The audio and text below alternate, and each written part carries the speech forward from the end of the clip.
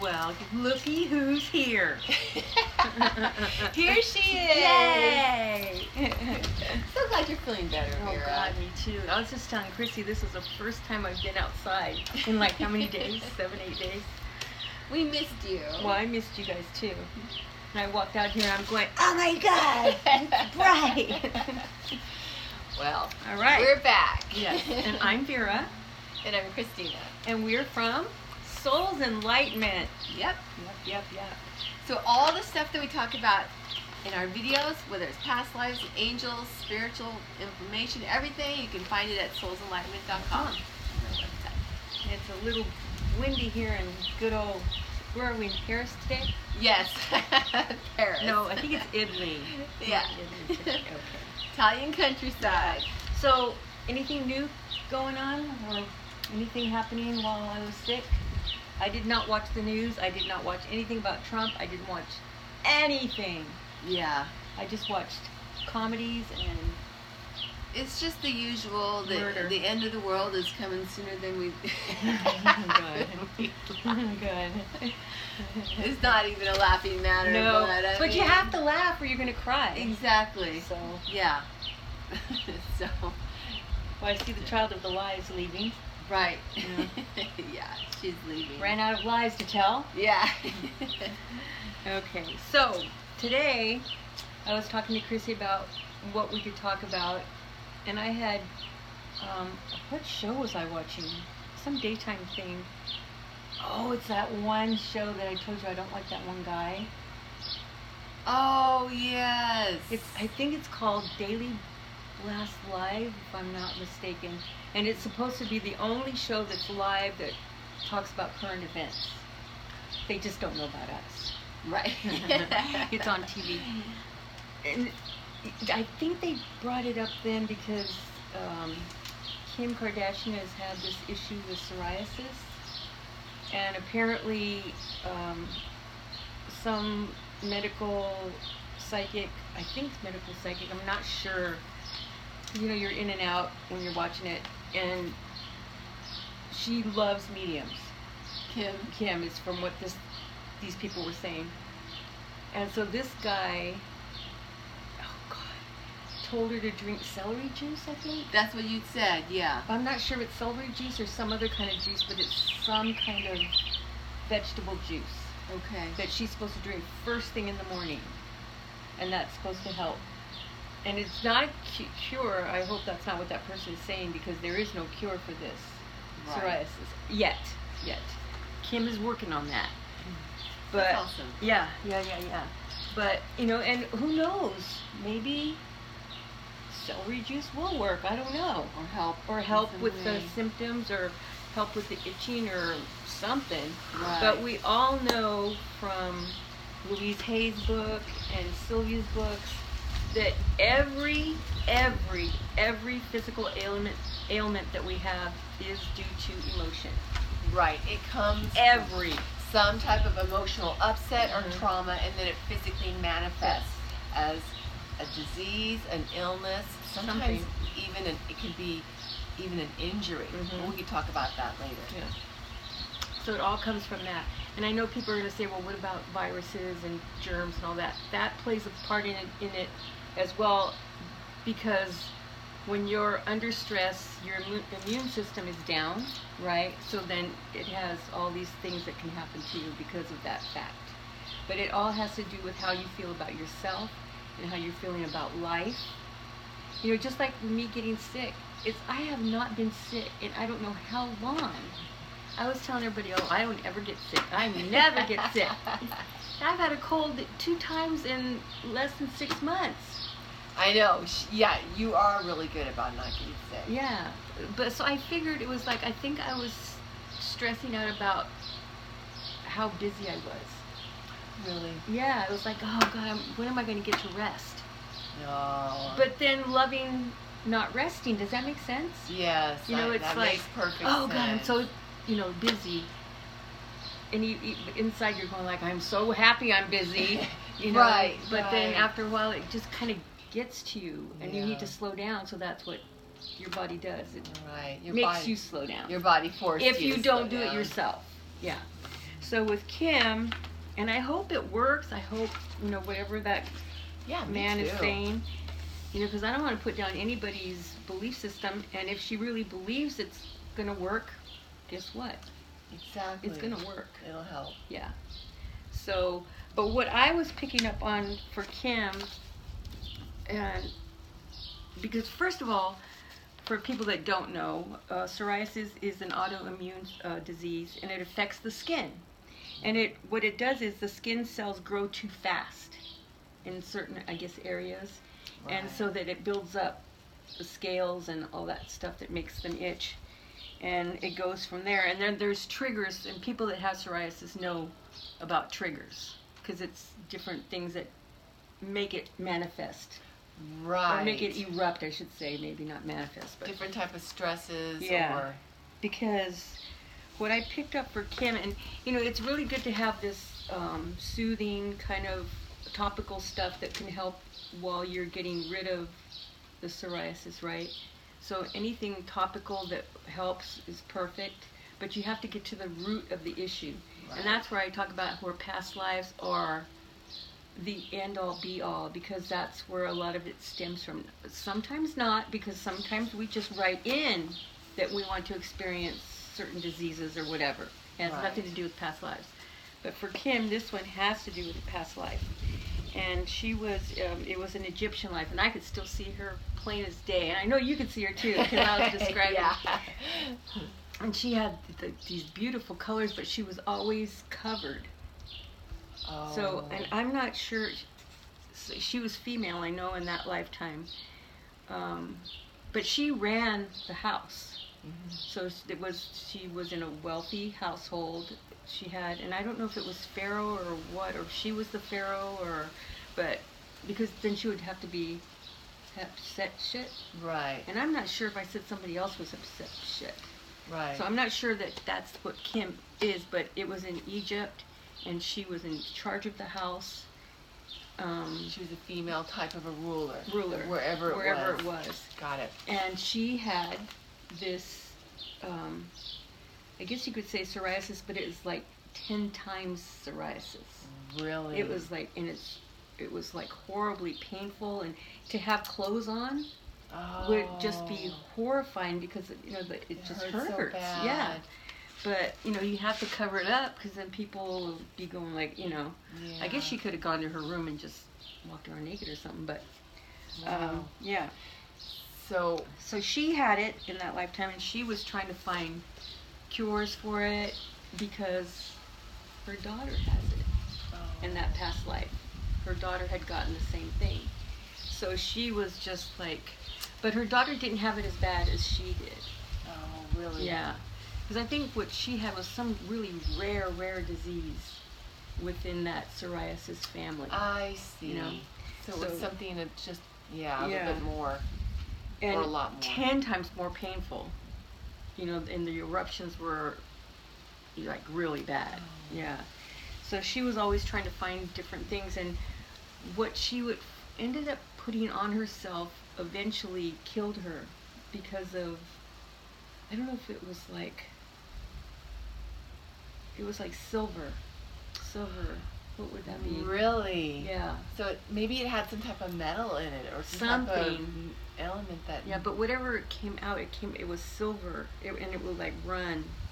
So. Oh my gosh. So that's what she was trying to cure herself. Sound good. Yeah, and it was just like when she would put it on, it would be like so much more painful. But then, how do I explain it? It was so much more. It was painful to put it on, but then it eased up. Really? Ow. I know. But anyway, so that ended up killing her. So I believe in this lifetime, Kim has decided I'm going to find a cure for this disease. Because it's so prevalent. I know people that have it. Yeah. Little tiny. It's common. It's not bad stuff, but they do have it. So obviously, it's cell memory from this past life. And to be able to release that negativity and let it go, say, I was in a past life, I don't have to have it in this lifetime anymore. Been there, done that. We have enough to to learn in our current lifetime, you know, so that we don't have to keep carrying these things. But I believe it was a reminder she wanted to have it in this life again so that she can do something about it. Right. Because with her celebrity and that kind of thing, you know, to be able to find, have a foundation and that kind of stuff, to be able to really, but she is like super serious. It's not like she wants to find a cure. You know, it's really cool too, because this reminds me of, I have psoriasis. You were talking earlier about how she's so adamant to find a cure. You said that she has it in this life almost as a reminder. You know how you were saying Birthmarks. How people have birthmarks as a reminder of their strength. You were saying earlier that she wanted to, for lack of a better term, has it as a reminder of her mission. And that's interesting to me, because usually when we have a mission like that, it's a part of our dharma. And what our dharma is something that we've experienced in a past life that becomes almost like not our responsibility, but we choose to take it on. We take on more to help in life. So this is something that she experienced in this other lifetime. Yeah, and it's so interesting because in Louise Hay's book, she talks about the different dis-eases that you can get from emotion, you know, from what. So for psoriasis, she has it down as fear of being hurt, deadening the senses of self, refusing to accept responsibility for your own feelings. So, you know, that's pretty interesting. Yeah, it is interesting, because not like in a judgment way, because sometimes when we're the ones that are having it, if we think about it, like, okay, when I think about refusing to accept our feelings, or however you just said it. Refusing to accept responsibility for your own feelings. Okay, because sometimes if we say, like, you know, he made me feel that way, or this happened to me, and that made me feel that way. Or, I mean, that could be an example of where that might come from, that kind of a thing. But because no one can make you feel anything you don't want to feel. Yeah, and so one of the sounds things, crazy, but it's true. Right. So one of the things that you're saying is to help to release that cell memory and to help release whatever stress that, if you have psoriasis or know somebody, whatever stresses that might be from that kind of an origin where that symptom is coming out. It's really something to think about. But ways to help release the negativity, you can also use visualization. And one of the things that Angus, who is on the other side, a master teacher that gives us information through Vera, was telling us that you can imagine yourself or visualize yourself in a waterfall. Like, even if you're... Yeah, I have that down too. Oh, okay, perfect. Yeah. Like, go to the healing pond. That's where the waterfall is at. And so with this waterfall, you can imagine this like sparkling, cleansing, healing water that's even washing through your cells and washing away any imperfections. Yes, imperfections, negativity, stress, you know, anything like that. And then another tool for protection, we call them tools for protection, to protect yourself from those that emotional trauma or stress manifesting physically, is you can even picture, you might have some ideas for this too, like even picture a color that is healing to you or protective to you. For me, it's silvery blue, but it might not be for her, because in that lifetime it was the silver color. So maybe a emerald green, but something that could be over all of your skin, like almost like you think of a second skin. But it actually has to come with underneath the skin. Yeah, right. Because it's not the topic, it's what's erupting underneath. Right. And so that's where, when you're visualizing or imagining that water rinsing through, you could think of it like that, like it's within your cells, rinsing through. So if you think of that protection or whatever on your skin, it can bring back the feeling of it washing through. That makes any sense. Or just washing through the because the psoriasis is the extra buildup of skin. So then just to wash, to make it even with the rest of the skin. Yeah. That it's not built up, it's just perfect. Right. So yes, that kind of healing energy, sparkling, healing water type of energy. Or just in a shower, in the shower in the morning. Yeah, cleansing out your cells from the inside out, because that's important. So it's kind of whatever works for you, and then within that feeling or visualization, something that creates it to be protective is positive feelings to help lessen the stress, like going to your happy place, a thought that is when you're at your happiest, to go to that to help you to release the stress. Did you have more that I know you have more that you wanted to say. No. Okay. I was just saying, like, another one would be if you have an eruption, because it's going to happen. Right. No matter it's going to happen where you can control it. And say you have an eruption coming because you know the triggers and you could feel it coming on. And then you could just look at it and say, okay, it's a 10 today, or a 10. In an hour, and I'm going to check, it's going to be an 8. That's a good one. And you keep it to where it like soothes itself. It goes down, down, down to where you've seen it. It's maybe a 1, and you can live with a 1, or you can even do the 0. It's just that's perfect. That's perfect, because for me, I have hiatal hernias, and I like to use colors, and so I pictured this blue because blue is for serenity and calming. And when I'm having a hiatal hernia, it feels like the nerve endings are just turning red, like they're on fire. So I use my mind to visualize this blue, calming them down, calming, and taking it back to the source, and then just calming down. Yeah. You know what I mean? Yeah. So it's like whatever kind of technique works, and I like that one. Well, I use the numbers because when we did hypnosis, we would use numbers to deepen, go deeper. Now you see a 10, 9, so you can use numbers, you can use colors, whatever works for you. Yeah. But something that that it's actually healing it. And a lot of this is, obviously, it's the power of the mind. Huge. Yeah.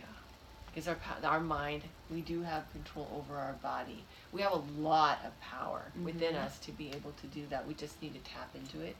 So obviously, the angel that I was thinking that could help with anything like this is what we call the powers angel, and that's exactly where they get their name. Angus was telling us, because not only does this angel have the power to help heal the mind, and then the body follows suit, but this angel transfers the power to us to be able to invoke that, to calm those symptoms down. And I just wanted to show really quick, where is it? I'm looking. Talk amongst yourselves. Yes. Okay, here it is, finally. I just wanted to show everybody. You might have seen this angel already. This is the powers angel, and that's exactly what that color is for, is the serenity, the peace of mind. That's their function, is to transfer the power to us by placing their forehead to our forehead and giving us that electrical charge energy that we have. And then throughout our day, you can imagine yourself dispersing it to yourself, to your cells, to calm down the symptoms. So it's all kind of connected, isn't it? Yeah. No matter what visualization you're using. Whatever works for you. And if you would like to find out more about the Powers Angel, please visit our store where there's a description, because it has a lot more information about that angel to help you. Vera, was there anything more? Hey, Laura. Oh, you also were talking about her Kylie baby. was her baby. Yeah. In that Egyptian life, that her little girl Kylie, in that Egyptian life, had that genetic psoriasis that the mom did, but not as severe.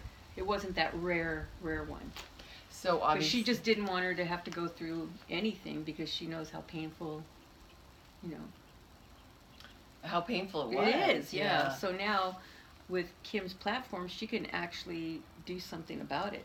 Yeah, because one of the things... she's not messing around now. She is like, I know people make fun of her that she's rich for no reason, or she's a celebrity for no reason other than a porno film or something. But, that's maybe how she got the start. But what she's doing with it now is she really wants to help people. I mean, awesome. Really, that's coming deep from within her heart. That's really awesome. Yeah, I think so too. Yeah, because like you were saying too, stuff is just stuff, but what we do with it. I know. Go figure, with all the glam, and pretty things that they have, you know, that Kim has and all that, and then she has to deal with that. So we all have stuff. Exactly. It doesn't Every matter. single person. Exactly. Yeah. But it's really amazing because now that she's made it, that's one of the things you were saying. She made it so that she can have what she has to be able to do something like back, this. Yeah. I think that was it. Kudos, right? Kim. That was I think so. pretty cool. Yeah, I think that was it. So we want to thank you all for joining us today. First, I want to say, oh yeah, please. Well, no, you don't know yet. Oh, I don't know yet, but you thought you reminded me of something I did want to tell you. Okay, good. Our friend Kay. We want to Oh. send prayers out to Kay. She's a little a lot under the weather. So if you guys can pray for our friend Kim. Did I say Kay? Did I say Kim? Kim, yeah. Kim, Kay, you guys are all going to be healed. How's that? Yes, there we go. You do your healing, girls. And then of course Power for the women. I also want to thank everybody for sending your prayers and well wishes to Vera to get better. Yeah, thank you That guys was really so much. nice. Yeah, you could actually feel it too. Could you? Yeah. Good. Yeah, because there was times where I was like, I'd get up and I'd move around and I'm like going. No, but it really helped. It did. We love you guys. Have a great week. Stay enlightened.